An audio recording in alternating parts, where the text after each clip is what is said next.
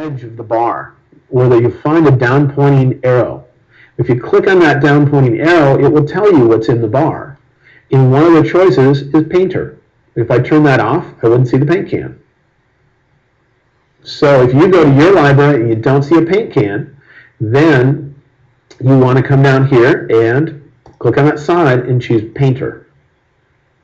There could be one other reason why you would not see the paint can down there, and that is you might not have that bar at the bottom visible at all. You can show or hide that bar at the bottom, and it's probably found either under the view menu or the window menu. It's right there, hide toolbar. I'm just used to using my keyboard, that's why I don't know where it is.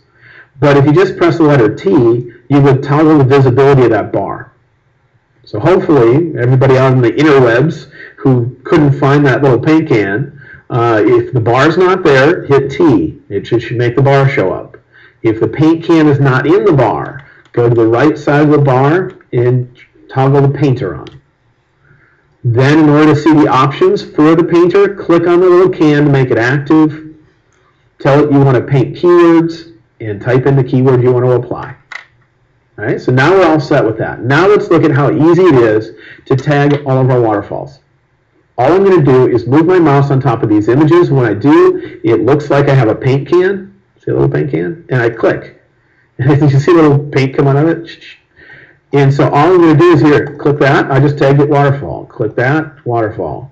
So I'm just going to quickly scroll through and see if I have any other waterfalls. There's one. There's the one with me with my finger in it. That's a waterfall, that's a waterfall, that's a waterfall. So is that, so is that, that. All these things. Okay, so now I have, I think, all my waterfalls done.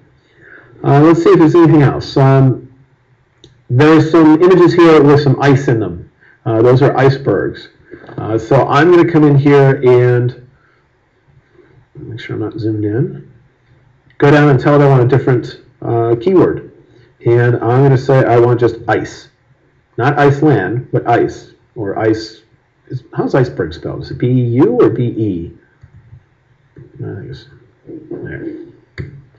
All right. So if I type that in down there now, anything that's got all these pieces of ice in it, or chunks of iceberg, I'm going to click on all those and see how quickly I could go through, find these icebergs.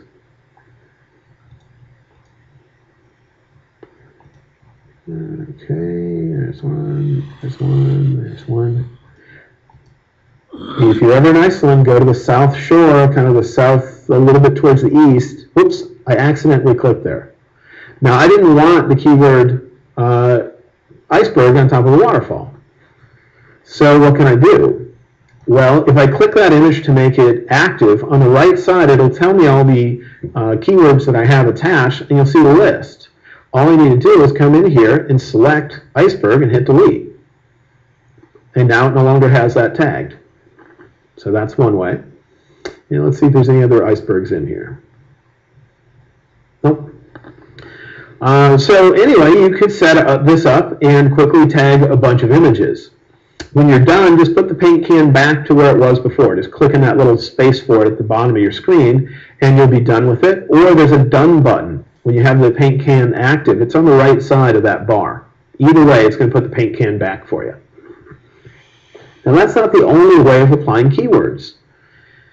There's a whole bunch of ways, because it's pretty much you look at the one that best fits your use of Lightroom, and the one that will make you the fastest. And so far we've seen we can type them in at the bottom of this area called keywording, and in the area above that it'll tell us what's currently attached to the image that we have selected. Below that we have keyword suggestions, and that's going to show us keywords that we've used recently that Lightroom thinks we might want to apply to these. All I need to do is click on the picture and then click on one of those. Below that is an area called keyword set. And this is where we can actually set up our own little tagging things. Let's say that we always shoot high school seniors, and I want to tag them based on maybe what sports they play. So I can have football, basketball, hockey, whatever, and add those. Well, I can